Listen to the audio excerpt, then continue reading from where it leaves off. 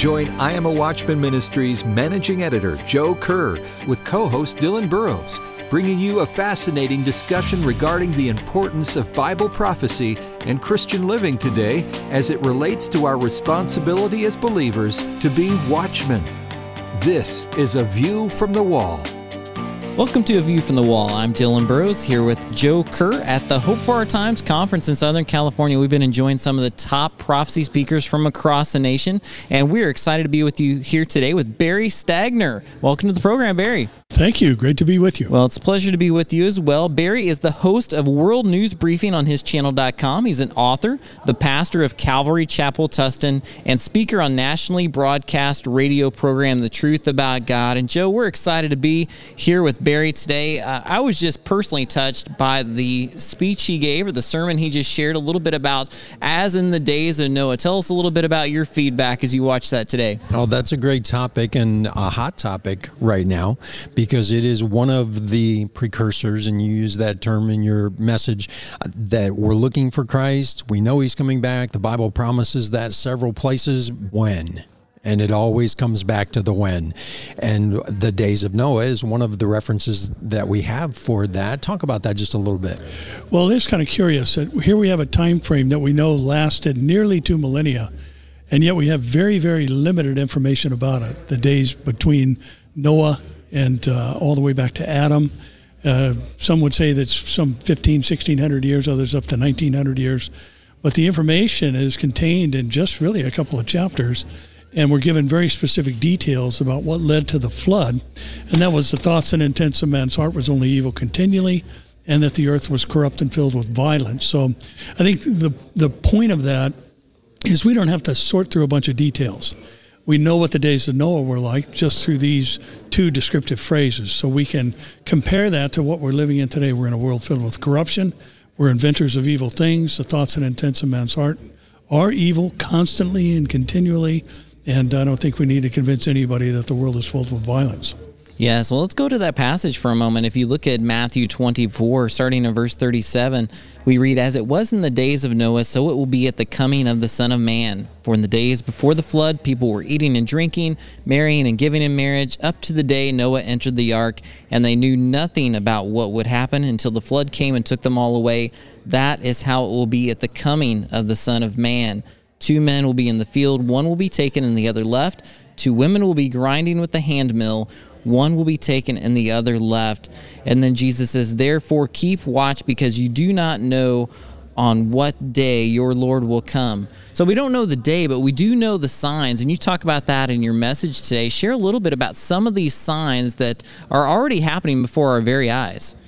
Well, if we consider what's happening in the world today and looking at the things that other prophecies have described, we can get a pretty good barometer as to where we are in the prophetic scenario. And, just looking at those two very basic components of society, we can establish the fact that we are in the days before the Lord's going to return. Now, I think, and there are wonderful Bible scholars that would disagree, but I think because of the fact that Jesus mentioned in the days before the flood, there was kind of this indifference to the signs attitude taking place in the world. And he makes that very clear distinction where he moved the narrative outside of the tribulation period and started addressing things that would be happening prior to it. And as he gives those descriptions, he talks about the buying and selling, marrying and giving in marriage. And they did not know until the day when the Lord closed the door of the ark. And, I think if we compare that to society, we see a huge indifference today. And recognizing what Noah was doing, he's called a preacher of righteousness. So he wasn't just building a boat, and again, subject that might be debatable, but we know at that point in time the heavens opened and the fountains of the deep had opened as well. But prior to that, the earth was watered by the firmament that hovered over the earth, the cloud cover. So we could say for 120 years, Noah built a boat on a planet where it had never rained on dry land. And during that 120 years, he preached righteousness. The response was, we don't care. We don't get it. Buying and selling, marrying and giving in marriage. And we live in a season of history right now where there is an indifference to the impending judgment that's obviously looming out there on the horizon. Right, that's a good way to put it. And one thing I enjoyed about your message as well is you talked about the significance of Israel in these days. So talk a little bit about that with us, if you would. Why is it important that Israel is back in its land, that Jerusalem is under the control of the Jews? How does that relate to this idea of being like in the days of Noah? Well, there are things that are clearly stated in Scripture, and there are other things that are implied or assumed. One, we have very clear statements in Ezekiel 37 that there is a progression that's initiated with these dry bones, and the dry bones indicate a long time of being exposed to the elements. In other words, the Jews will be out of the land for an extended period of time. And then we have a progression that's presented through the sinew coming back on, the bones rattling, coming back together, flesh being put on them, which tells us that there was going to be a process that brought them back into the land. And we see the initial aliyahs, or the returns of the Jews back to the land, that started actually in about 1892, and then reached the progression to the point where there was actually a declaration of statehood. So we see that initial progression that begins with the rebirth of the nation of Israel. And then we have an attachment of Ezekiel 38 and 39 following that, which gives us kind of a chronology, so to speak, that we can use to parallel with other scriptures of things happening in the world. There is so much focus on that part of the world. I think I'm not that old, but I remember almost every president. There's a picture of them and whoever was the leader of that area at the time, hugging, shaking hands. They solved the world problems in the Middle East. And of course, then the next president had to do the same thing. Right. And all through history, it's an area where there's just constant turmoil going all the way back to Jacob and Esau. What's different today? Well, I think as far as prophecy goes, the difference today is that the Jews are in possession of Jerusalem. We see movement that is pushing the world towards this greater animosity that Zechariah records in Zechariah chapter 12. The whole world is going to be gathered against Jerusalem eventually during the tribulation. And some of the wonderful things that we've seen happening even with our own administration are actually igniting those things in other countries around the world and causing, rather than a kind of a unified approach to the nation of Israel, it's polarizing the opinions that were already preset and established, prior to that, where you've got, certain overtures being made by countries like Saudi Arabia and Bahrain now coming out and making a statement that, hey, Israel has a right to exist and we want to be friendly with them. And I think that one of the most important aspects of this in that scenario recorded in Ezekiel 38 and 39 is that there are nations that invade and there are nations that protest. There are nations that are clearly named. There are nations that are absent, that are ancient enemies of Israel. And if we think about what's happened since Israel's history began as a modern state, there was one nation, it was hours after the declaration by David Ben-Gurion that they were indeed a nation state once again. And that evening, just hours after that declaration, Egypt led a coalition of Arab nations to invade Israel. And yet now we've got Egypt working in partnership in the Sinai, especially to combat ISIS.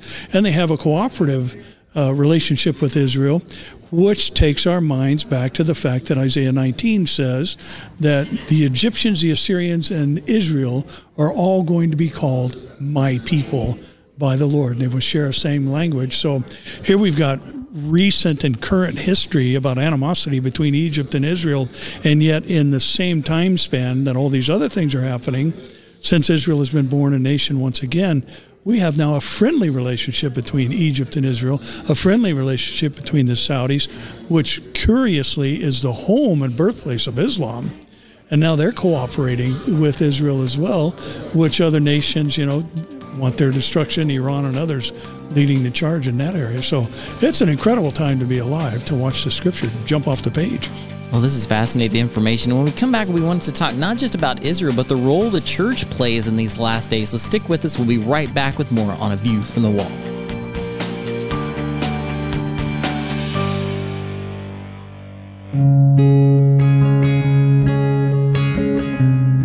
The I Am a Watchman ministry believes the rapture can happen at any time.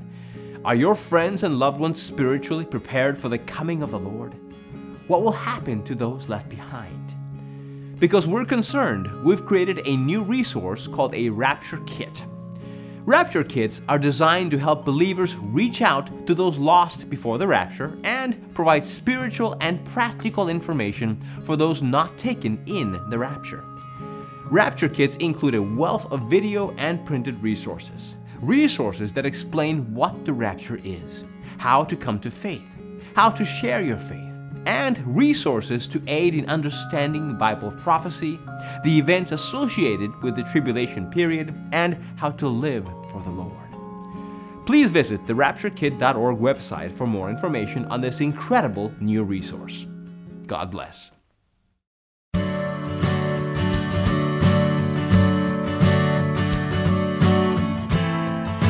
Welcome back to A View from the Wall. This is Dylan Burrows with Joe Kerr, and we've been talking with Barry Stagner. And as we talk today, we've gotten into this issue of Israel and the role it plays as we consider this issue of the Bible's teaching on Jesus returning in a time when it is as the days of Noah. We talked in our last segment about Israel and its importance in prophetic events, but now we want to talk a little bit about the church and the role it plays. If you look at 2 Timothy chapter 4, it says in verse 3, "For the time will come when people will not put up with sound doctrine. Instead, to suit their own desires, they will gather around them a great number of teachers to say what their itching ears want to hear. They will turn their ears away from the truth and turn aside to myths." This is interesting because we're seeing this in our culture more and more today. Speak to this a little bit and why that's important for us as we talk about Bible prophecy. Well, if we consider, first of all, that they won't put up with sound doctrine. Doctrine means teaching. So they'll sit through teaching, they just won't sit through sound teaching. And this has, ramifications, obviously, in the church's worldview. And if they're taught instead of things that will challenge them, things that will change them, things that will transform them, they're going to hear things that satisfy them, things that allow them to basically have an understanding that they're okay in the condition that they're in. That's what the whole ear-tickling thing is about. They're hearing things that they want to hear. It's okay. God is accepting of this particular behavior. God is accepting of your own moral code, your decision to do that which is right in your own eyes. And so those are things that are pleasing to the flesh, and that's really what they're seeking after. And there's one other component of that narrative there that is curious. And he says that they're going to turn aside to fables. And, the Holy Spirit is obviously always specific in his verbiage. And a fable is different than a myth. A myth is something that's totally fabricated. Pegasus, the flying horse, or unicorns, or, anything that is just the byproduct of man's imagination. But a fable is different because a fable incorporates true things with things that are false. And I always like to use the example of there was an old woman who lived in a shoe who had so many children she didn't know what to do. And these are things that are real. There's such a thing as old women, such a thing as shoes, and there's such a thing as children. But there's no such thing as a woman who lived in a shoe with too many children to care for. So that's what's being said. And what that translates into, Christian verbiage is used to say things that are not found in Scripture. And Joe, I know as we talk with many of our guests, such as Barry, there's this urgency to talk about Bible prophecy in the church because it often does not happen. I mean, what are some of the things we're hearing as we talk about why prophecy is not talked about in the church today, the importance of it in these last days that we're living in now? There are so many excuses. Let's just use the word excuses for why we don't talk about it. Well, there are things going on in society. We need to address those. And Christian living is important, and how you live your life as a Christian is important. We deal with watchmen around the world who feel that sense of urgency about sharing the gospel. These are the last days. They compare current events to Bible events and prophecy. So they focus on that. And every week doesn't have to be Bible prophecy, but in your church, you talk a lot about Bible prophecy. Why so much emphasis on Bible prophecy? Well, we're watching it unfold, and I think our job, as Paul said to the church in Ephesus, that the purpose of church is to equip the saints for the work of ministry. And I think we have the responsibility not just to equip them for the ministry, but to create in them a sense of urgency of the shortness of time. And, we at our church, and one of the things that you alluded to was the fear of teaching Bible prophecy, the excuses for not teaching Bible prophecy. And a lot of that is from the lack of teaching line upon line, precept upon precept through the Scripture, because so much of what we're seeing today is related to the Old Testament.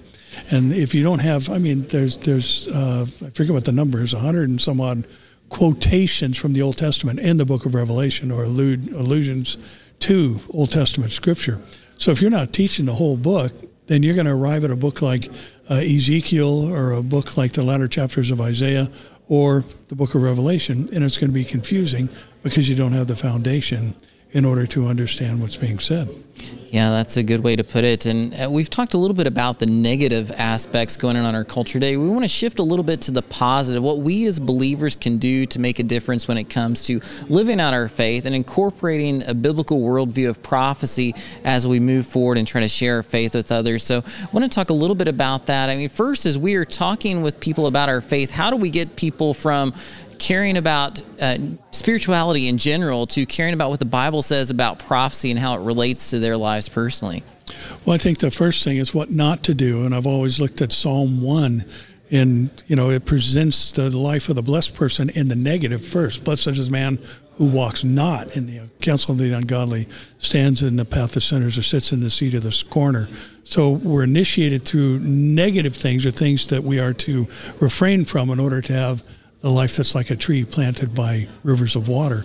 And the first thing I think that we should not do is become tactical. 1 John 6:44 says that no man comes to me unless the Father who sent me draws him. So God has always been using people through the proclamation of the word. Faith comes by hearing, hearing by the word of God, to bring people to himself. So instead of trying to figure out a way to reach more people, we need to stick, as Jeremiah said, to the old path where the good way is, and then you'll find rest for your souls. So absolutely, we should incorporate all types of technology, everything that we have to get the word out quicker and faster and to more people. But the message has to remain the same. Its content and context has to be presented in order to have that someone receive the implanted word, which is able to save their soul. So the first thing is, don't get tactical, just stay biblical. And you covered that beautifully. The content is the Word of God. That's our sole authority. But the context is so important. Yes. And that's where Bible prophecy comes in. You can't see the daily news now, if you know anything about Bible prophecy, without being able to point to a chapter and a verse and, wow, it's not just someday something might happen. Right. Ezekiel named the names of the countries and where they're coming from, what direction they're going to attack. I mean, it wasn't just general, someday something bad might happen. Yeah. If you have the context, it makes it all make sense. That is so important. And that's what the Bible's all about. The Bible's about specifics and details. If you think about Jesus, that's one of the things I always do when we go to Nazareth in Israel and have a tour group there. Just think about the things that Jesus fulfilled. God didn't make it easy for somebody to just pop up and say they're the Messiah. They had to be born of a virgin. They had to be born in Bethlehem. They had to be called out of Egypt, yet they had to be known as a Nazarene. And, that's not something that's just going to happen by coincidence. These four little features in and of itself determine that there's going to have to be some supernatural direction in order for this person to be what the Bible said is coming. Well, that's a good way to put it. And I love the way that you emphasize both the negatives and the positives. As believers, it's easy to get drowned in this negative news, this bad news, this fake news society that we often live in. But there's that good news of the gospel. And when we come back, we want to talk more about that good news, how we could respond like Noah in these last days when we come back on A View from the Wall.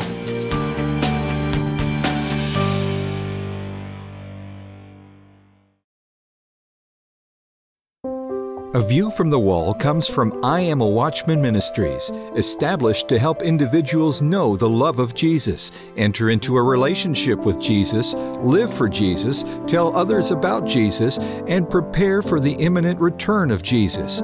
We want to inspire the body to live a life of meaning and purpose. And at the coming judgment, hear the Lord say, "Well done, my good and faithful servant." The wise will strive to live well so that they can finish well. The prudent will work to be aware of what God has done and what prophecy notes He will do in the days to come. In support of these goals, the I Am a Watchman ministry is happy to make available at no cost a wealth of discipleship, prophecy, and spiritual growth resources for those who desire to learn and those who are called to lead. Find out more by visiting our website, IamAWatchman.com. That's IamAWatchman.com.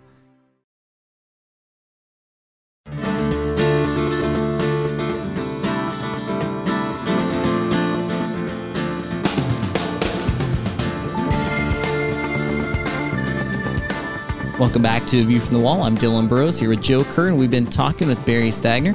This is a wonderful conference here at Hope for Our Times, and we've been blessed to join with both Barry as well as many other experts from around the country on Bible prophecy. As we continue in this last segment, we've been talking about being in a time that is like the days of Noah. There's a negative side to that, but there's a positive side to that as well. And Barry, as we continue our conversation in this segment, tell us some of the positive things from the life of Noah that we can apply in our lives as we look at this passage and how we should respond to it. Well, he didn't let culture influence his calling. You know, he was told by God, here's the dimensions, here's the material list, here's the things you're to do, and this is going to be a prophetic message to the world that judgment is coming and it's looming. So, you know, because he's referred to as a preacher of righteousness, we know what he did while he was building the boat. And it's the same thing that Paul was exhorting Timothy to do in the last chapter of his last letter when he talked about these times coming where sound doctrine won't be put up with. He said, whether it's in or out of season, and I've always looked at that as at least implying whether people like it or not, preach the word. That's the solution.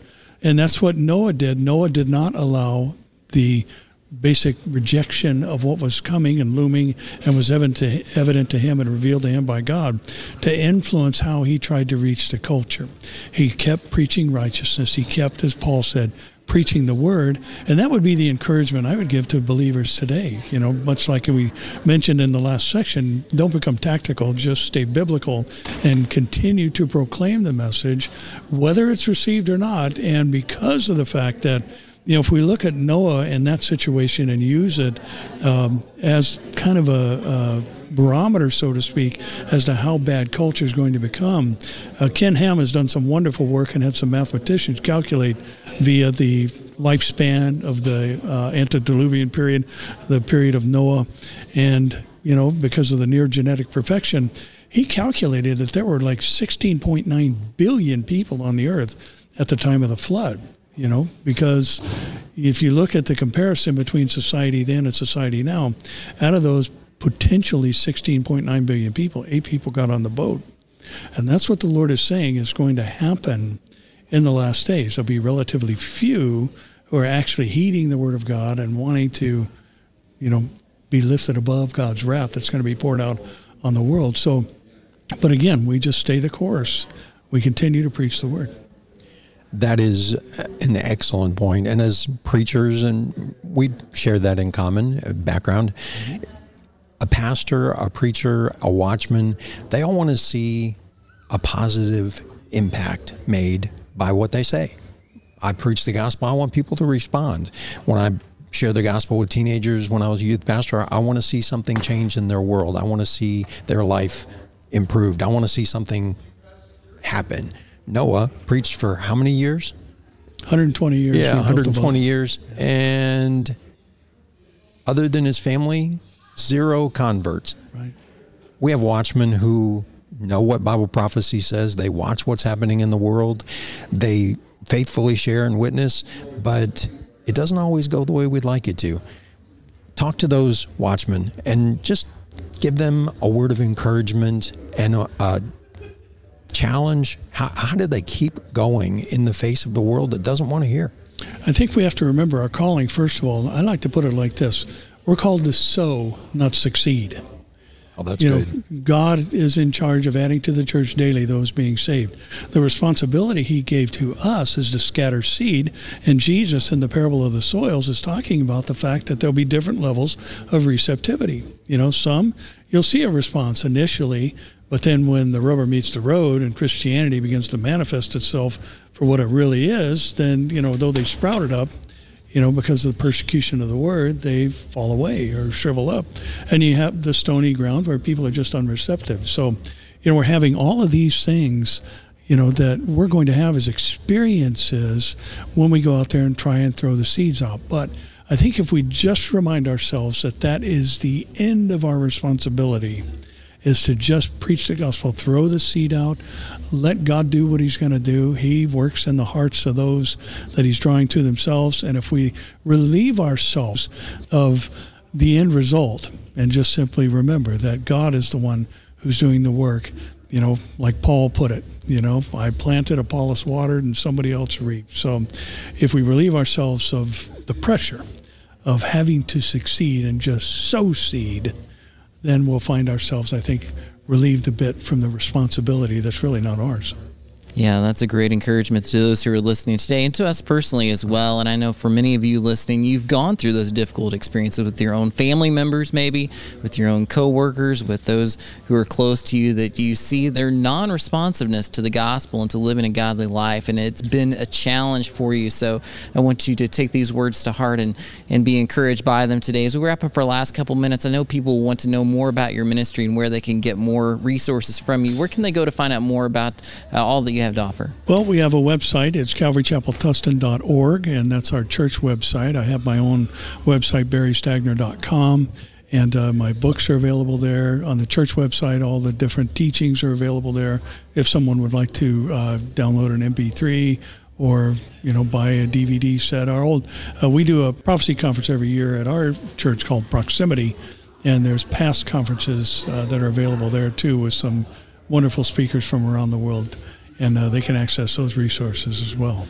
Well, that's wonderful, and it just reminds me so much of God's Word, where it talks about keeping the faith, fighting until the end, just like the Apostle Paul did up to his dying breath, that he was committed to sharing Christ, to living out the gospel in his daily life, despite the persecution, despite whether it was successful or not, enduring faithfully to the end. And this has been a good reminder that just like in the days of Noah, we face dark times, but just as in the day of Noah, we have God's power within us to strengthen us through anything that we may face. So thank you for being here with us at A View from the Wall, and we appreciate your support and prayers. We do want to encourage you to check us out at IamAWatchman.com, where you can find out more about this program, how to get some of the resources we've talked about, and to connect with us more on social media.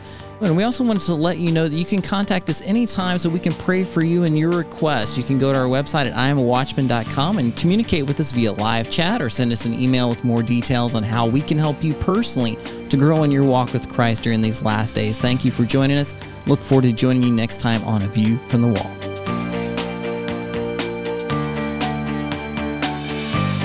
A View from the Wall, in association with I Am a Watchman Ministries, exists to equip a worldwide audience with biblical truth, sharing it with others, and being prepared for Christ's imminent return. The team seeks to encourage, inspire, and equip watchmen for such a time as this. For information about the ministry and upcoming events, visit IamAWatchman.com. A View from the Wall is made possible by the team of dedicated pastors, editors, and the many contributors of I Am a Watchman Ministries. To support our efforts, give online at IamAWatchman.com and click on the Donate button. Thanks for listening, and join us again next time on A View from the Wall.